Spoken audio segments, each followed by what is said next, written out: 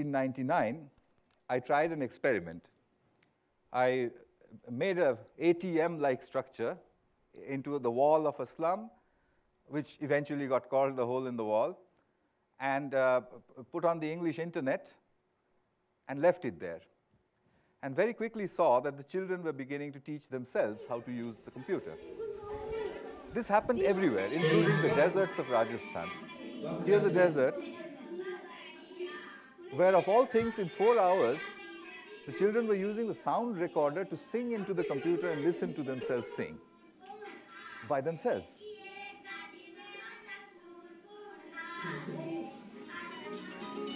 Down in South India, they were downloading games from Disney.com.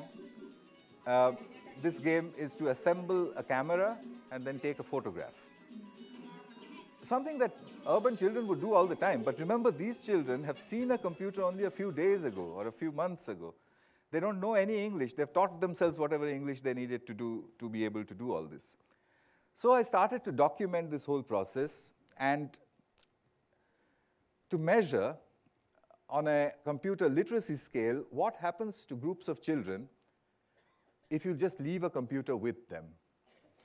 And the numbers were interesting. It was a straight upward curve, reaching about 42 on that scale, which is what an office secretary can do. If you gave that test today to an office secretary here, she would get about 42, 45%. So they were reaching that on their own in 9 months. This was the conclusion from that section of the work, that groups of children can learn to use computers and the internet on their own, irrespective of who or where they are. In southern India, Kuppam had been hit by the Asian tsunami in 2004, and school was destroyed. Many of the parents were dead. So the children were sort of left alone there, and I had built a hole-in-the-wall computer, 2 of them actually, for them to play with. Because I thought it would be good for their psychological health if they had something to play with. So they were pretty adept with these computers. So the assumption I made there in Kuppam was that groups of Tamil-speaking children in a tsunami-hit Indian village cannot teach themselves the biotechnology of DNA replication by themselves. And I thought this is going to be a cinch. I'm going to put in a pre-test, they'll get a 0. I'll put in a post-test, they'll get a 0. That's the end of the matter. You need a teacher for that sort of thing. Biotechnology material into the computers in Kuppam. And I called the children. I said, I've put in some material here which is very difficult. You may not understand it, but it's very important and very interesting. The children said, what is it about? And I said, do you understand anything? And they were absolutely quiet. And they said, nothing. So I said, nothing at all? They said, no, it's in English, it's big chemistry words. We didn't understand anything at all.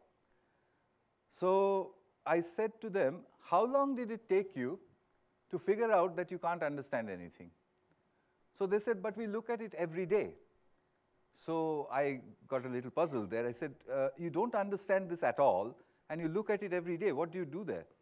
So this girl then, the girl second from the left, she raised her hand and she said to me in Tamil and English, apart from the fact that improper replication of the DNA molecule causes genetic disease, we've understood nothing else. So another big important, a huge important lesson for all of us, that the children can set bars for themselves that are far higher than the bars that we set for them.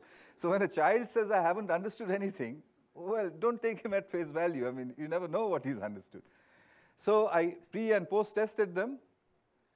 It had gone to this is an educational absurdity, right? Tamil-speaking 10-year, 12-year-olds in an Indian village doing biotechnology on their own, going from 0 in the pretest to 30% in 2 months. They had done it using a mixture of, different children had become teachers of different aspects of the subject. They had invented their own pedagogies. They had done their own searching. They had found their own sites. and they had gotten a 22-year-old girl, she's an accountant, and they sort of play football with her, and they're great friends. So I called this girl, and I said, can you teach them more biotechnology so that they can pass? So she said, well, how do I do that? I have no idea about this subject. So I said, no, you use the method of the grandmother.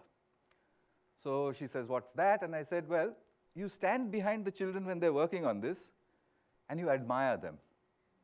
And you say to them, wow, what's fantastic. What was that diagram? Can you just show it to me again? What does it say there? I mean, how does that work?